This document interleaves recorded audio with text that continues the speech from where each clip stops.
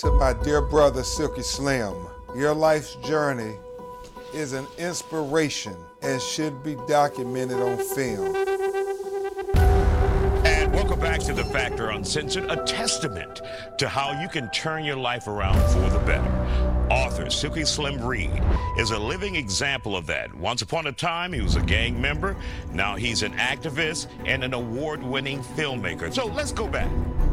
At your worst, in your mind, at your worst, what were you out doing? Everything. I grew up in real strict poverty in Louisiana, a place called the Baldwin. I had to have the money, I had to have the cars. I would beg before I steal, but I would steal before I starved.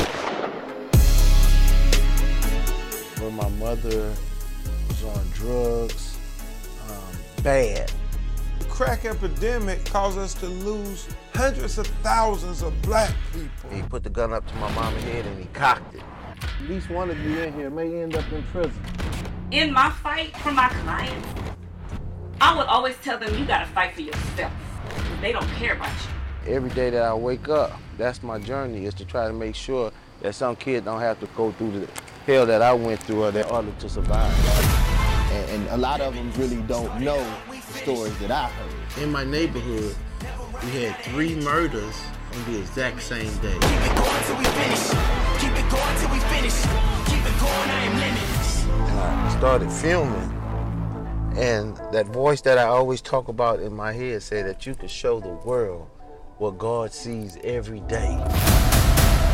See, Silky not afraid to go in the trenches. You gotta love us more than we hate ourselves. My house was shot up after I changed, and an AK-47 bullet hit this Quran.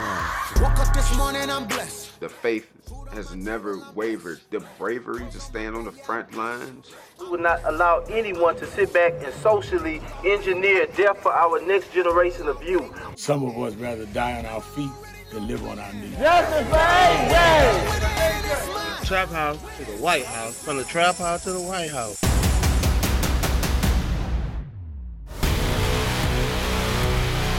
You have to pay attention to the signs that God is sending you. An 18-wheeler cross lanes and knocked us over the side of the mountain.